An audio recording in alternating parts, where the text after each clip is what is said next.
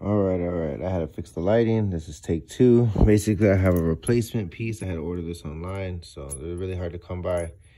So I got my piece.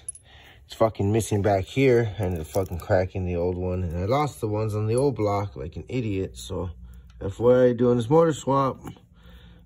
Make sure your engine, when you buy it, comes with these, because the one that we got didn't, and the ones that was on it, I cracked it or something. I don't know whatever happened.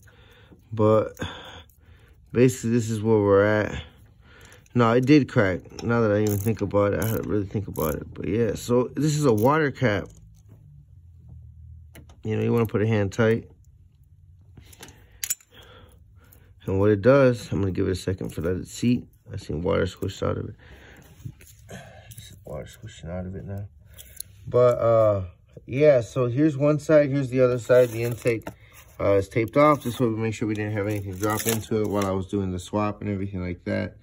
That rear piece is in now. Oil pressure sensor. All these rear sensors. Oil pressure sensor. And then this is like a, so to speak, like a knock sensor, intake, mass airflow. But, you know, whatever the hell. All you LS guys, you're gonna scold me on the internet. But, yeah, these pieces are all in.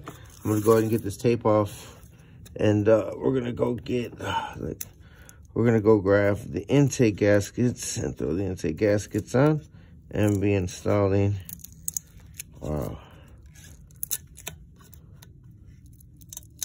That duct tape's on there. So I might have to get like a little heat gun or something. I should put it on there. But yeah, this video basically I just wanted to show that that's on. All the new sensors are on. I'm gonna get the intake gasket, get the intake on. Man, this has been a hell of a ride.